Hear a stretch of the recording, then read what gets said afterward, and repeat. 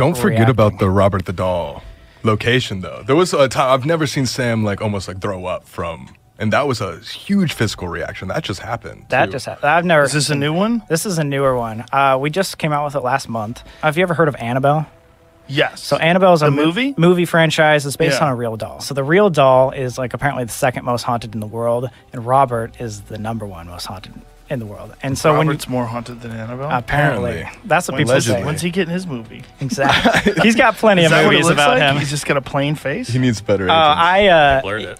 We blurred it. We blurred it for purposes, but if you want to just Google image Why'd you blur it? It's because you're not supposed to take pictures or film it. That's like the biggest no-no. And we're obviously there filming a YouTube video.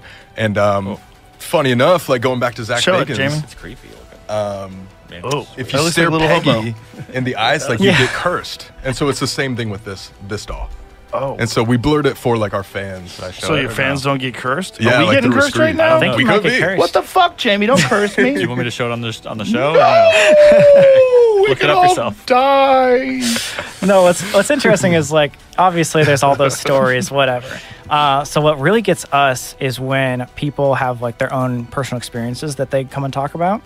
What we didn't realize is how many people had experiences with the doll. Yeah. They calculated to more than 10,000 people have written in apology letters to Robert to ask for forgiveness because of the curse that he put on them.